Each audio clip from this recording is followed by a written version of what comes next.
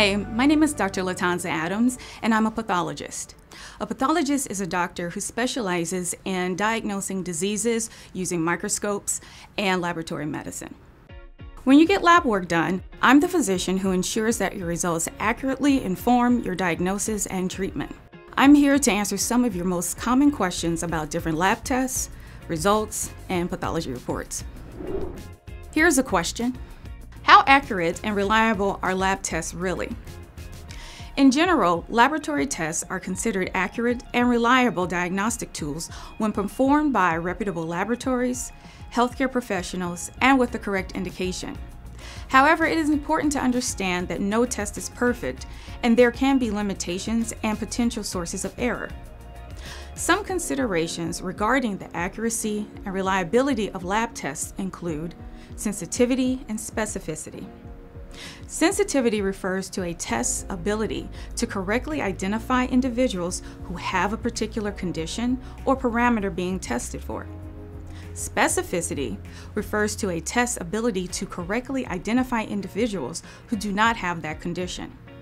Ideally, lab tests should have high sensitivity and specificity to minimize false positive and false negative results.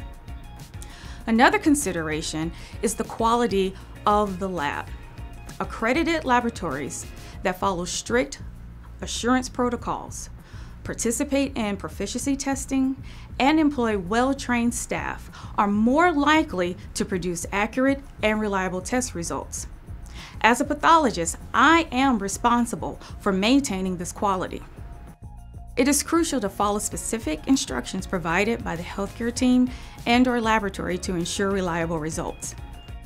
While lab tests are generally reliable, it's important to remember that no diagnostic test is perfect. In some cases, false positive or false negative results can occur. If you have concerns about the accuracy or interpretation of your lab test results, I encourage you to consult with a healthcare professional or seek a second opinion. It is essential to have open and clear communication with your healthcare team regarding any uncertainties or questions you may have about your lab tests. Thanks for watching. I hope I have answered some of your questions. Find more answers to questions about your pathology report at yourpathologist.org.